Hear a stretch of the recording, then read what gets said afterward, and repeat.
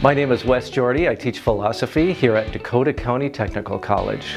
I've recently completed a sabbatical in the Netherlands studying the philosophy of technology and researching technical education. Really the center of the world for the philosophy of technology is the Netherlands, Enschede in particular.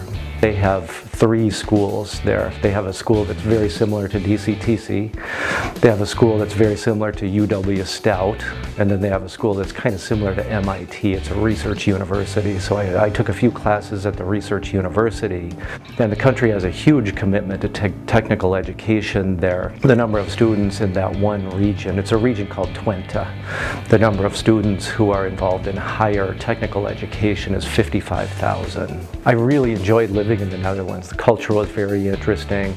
They are very interested in technology, windmills, for example. The Netherlands is known for its windmills, not just the old windmills that were designed for both irrigation and to pull water out of what they call polders so that they could farm, but windmills that also generate a lot of energy. So you might be interested in what I brought back after the 6-month sabbatical. I've imported concepts from my philosophy courses in the Netherlands into my philosophy courses here at DCTC, all of my courses, but especially the philosophy of technology and design, and another course that I'm teaching in the spring of 2020 called the philosophy of the arts and architecture. Both of those courses will be offered in the spring term of 2020 if you're interested.